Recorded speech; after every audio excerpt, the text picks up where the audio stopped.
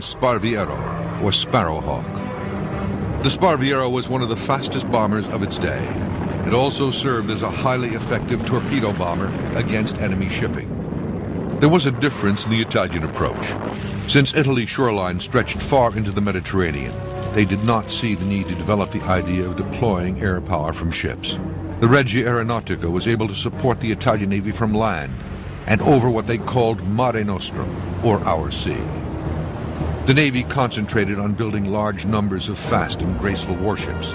Because of their speed, they could reach any point on the coastline of the Mediterranean Sea within 24 hours. By the late 1930s, the Regia Marina had 6 battleships and numerous heavy cruisers and other warships.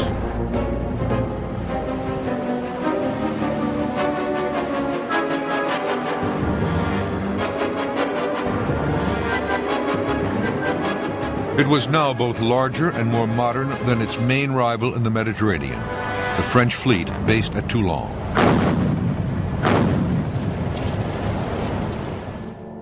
From there, the French controlled the western Mediterranean, while the bases of her ally Britain at Gibraltar, Malta, and Alexandria dominated access to the Atlantic and the sea lanes to the Suez Canal and the Far East. But the Italian High Command was not worried by this. The Mediterranean was Mare Nostrum, in which their powerful fleet could be just as big a threat to Britain and France by remaining in its home ports as by aggressive patrolling of the high seas.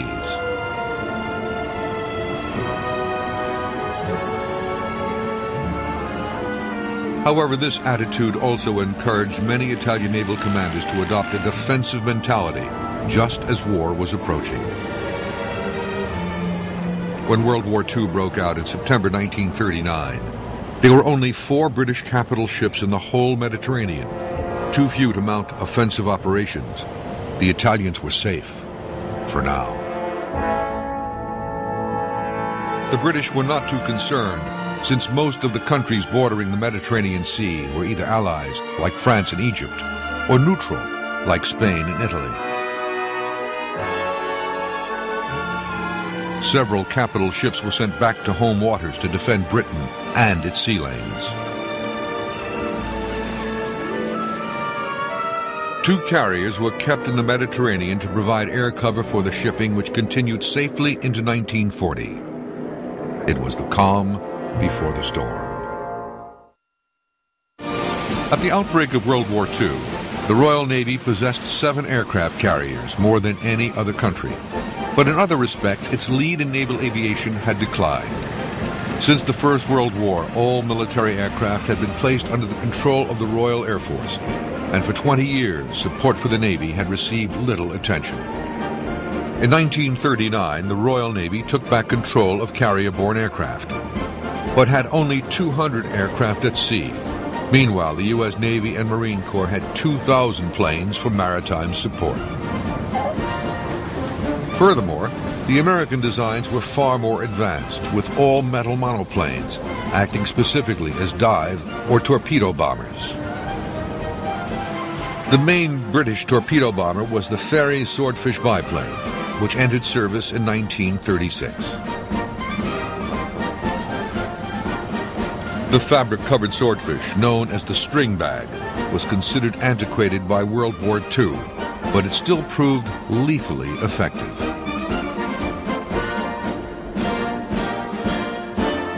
Powered by a 750 horsepower Pegasus engine, it had a top speed of 150 miles per hour and a comfortable cruising speed of just over 100 miles per hour to a range of 500 miles when fully armed. For want of other aircraft types, the Swordfish had many roles, but was primarily a torpedo bomber carrying a 1,600-pound, 18-inch torpedo. Underwing racks carried up to 6 250-pound bombs and 8 flares. The biplane configuration of the Swordfish made it highly maneuverable and allowed a low approach speed, which was ideal for landing on the restricted area of a carrier flight deck.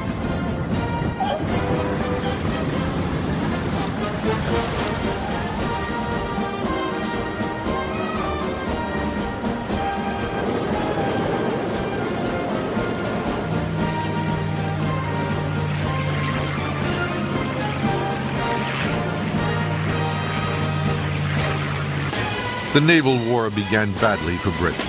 One carrier, HMS Courageous, was torpedoed within days of the outbreak. A second, HMS Glorious, was destroyed by the guns of the German pocket battleships Scharnhorst and Gneisenau during the Battle for Norway in 1940.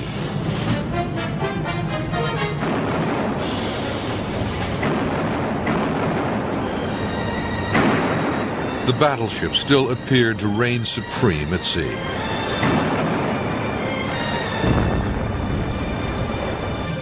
In the following month, France was attacked and in June sought an armistice with Germany. During the last days of the campaign, Mussolini declared war on France and Britain in the hope of gaining some easy pickings for the Italian Empire.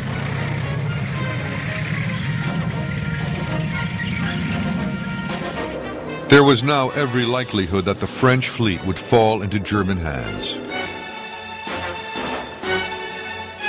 Within a matter of weeks, the whole balance of power in the Mediterranean had tilted to the Axis partners. The British had to eliminate the French fleets at Toulon and Mirs el Kabir in Algeria. British Prime Minister Winston Churchill took what he described as a hateful decision, the most unnatural and painful in which I have ever been involved. He demanded that the French fleet surrender or face destruction. On July 3, 1940, the Royal Navy's Force H, under the command of Vice Admiral Sir James Somerville, arrived off the port of Mirs el Kabir.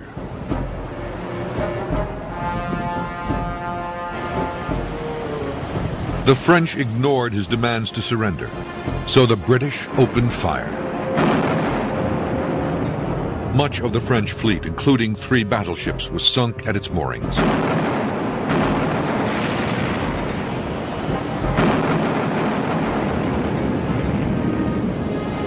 1,250 Frenchmen died in the onslaught.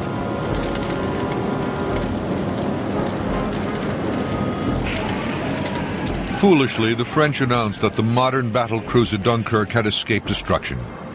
So 2 days later, the carrier HMS Ark Royal returned, and her Swordfish aircraft swiftly completed the job.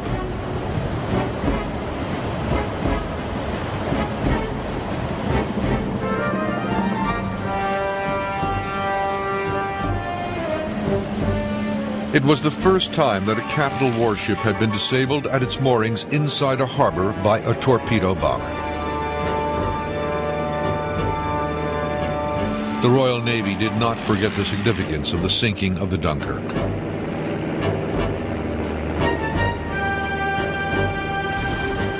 The following day, July 7th, a British submarine spotted a powerful Italian naval force escorting a convoy to Libya in North Africa.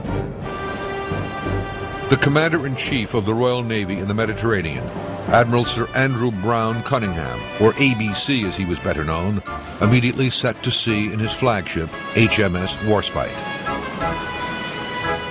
With him were the venerable World War I battleships HMS Ramillies and HMS Malaya, as well as the aging aircraft carrier HMS Eagle. On July 9th, as the Italian fleet was returning to its home port of Taranto, it was intercepted off the coast of Calabria at Cape Spartivento. The British opened fire at long range, and HMS Warspite struck the Italian battleship Giulio Cesare from a distance of 26,000 yards in a display of remarkable gunnery. The Italian fleet turned and fled behind a smokescreen toward Taranto. The Royal Navy pursued it, but soon came within range of Italian land-based bombers which proceeded to bomb both fleets.